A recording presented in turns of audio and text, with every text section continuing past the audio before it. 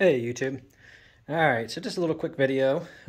Tomorrow's the big day. Gonna get the first dust coat of paint on this thing, and then let it dry for 24 hours, and we're gonna come back and hit the second coat. But before I actually get ready to do the paint, I got the brake pedal back on, and I noticed that I'm still getting a little bit of scratching right here. Let's see if I can get that in focus. Right here on the steering column. So this is the reason why I wanted to mock this up before I started painting.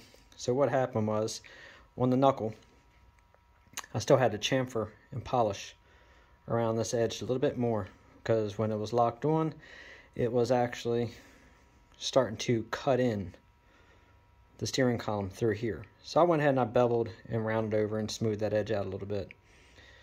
So that should hopefully alleviate the issue. I'm going to go ahead and get ready to get that on. Show you how it looks, show you how the steering looks, and then, actually, you know what, I already showed you how the steering looks, but I'll show it again anyway, because I'm quite happy with that. But let me go ahead and hit pause and get set up and get this knuckle back on, and then, yeah, tomorrow's going to be the big day. Alright, so like I was saying, pretty simple, pretty easy. Nothing really to put the knuckles on, but that sounds much better. It's not grinding into the paint now, so I'm going to have to touch that primer up a little bit, but nice and smooth.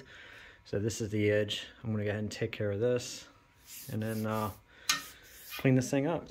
So here is, again, what I was saying about the steering. So I can get it on the shaft. There we go. So as you say, as soon as you touch it, it turns instantly. So definitely a big difference there. Now I'm starting to get anxious to get this thing back together, but I still have all the body work to do on the hood. The grill had a bunch of dents in it, and the front bolt that actually goes in here was tore through. So I had to, on the grill, pound all this out. And I'm probably going to, it's actually so bad, the hole got ripped through. This was actually facing straight up. So I'm going to go ahead and probably weld a washer onto the grill, back in place of where that indentation is, where the original bolt goes in. That's about the best way to fix it, because as bad as it is, I don't really think there's much more I can do with it.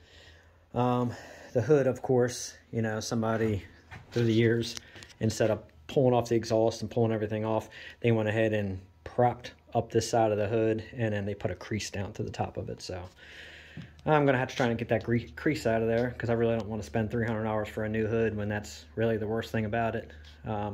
It's pretty flat for the most part where it's creased, so I don't see why I can't go ahead and pound that out and smooth it out. I'm going to try to use as less Bondo as possible, but again, I'm not really stressing, you know, it's just not going to be an inch of Bondo built up in it, but, you know, the less I can do, the better. Other than that, you can see everything has been cleaned. Sanded. This was definitely it's a lot of work getting up inside there when you're not sandblasting, you're actually just hand cleaning.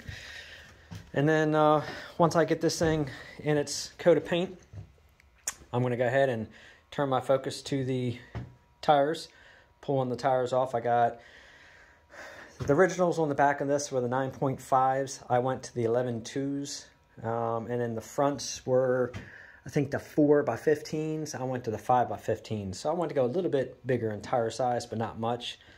And yeah, I'll probably show a video dismounting and mounting those. And then that's about it. So it's going to be, the fun part next is doing the assembly. And just a key note, anybody who decides to tackle an A, that right side rear hub, that is one heavy beast, especially when it comes to putting that in a sandblast cabinet. Picking that up off the ground, putting it in, I'd recommend 2 people. That's a pretty good hunk of weight there. Obviously, that's necessary because of having to counterbalance the engine with it being offset. For those who haven't done one, I'll try to get a front view just so you can see the Super A's.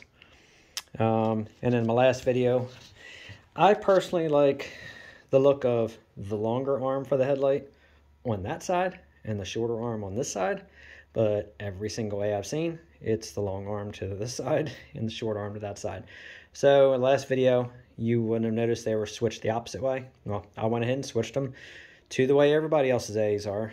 Like I said, me personally, I still like them the other way, but I'm guessing it's because of the bracket here, the center line, coming down to get that grill to set center of those headlights. So, like I said, personally, I was thinking about buying an arm that length and putting it over here and trying to kick that headlight out a little bit, because I thought symmetrical wise it looks better, but it's not right, and I'm worried it's going to put it too far out past the grill. So 70 years, leave well enough alone.